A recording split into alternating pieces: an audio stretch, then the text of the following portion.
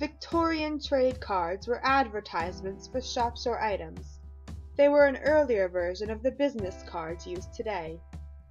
The idea started in the 1600s when people would give out pieces of paper to advertise their shops. In the 1700s, trade cards like the ones that would be used in the Victorian era began to emerge. They were a small paper card, similar to the size of business cards today, or slightly larger.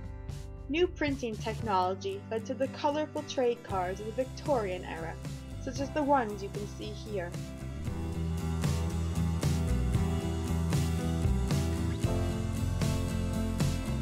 In the late 19th century, people were so interested in these cards that they would collect them for their scrapbooks. In 1900, trade cards started losing their popularity.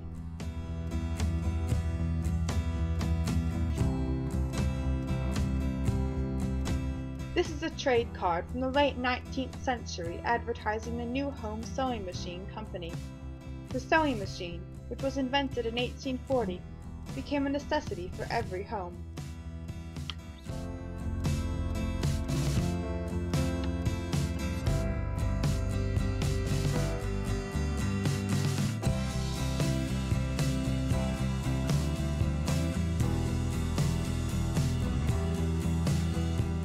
These trade cards are from the corner store in Lockport, New York.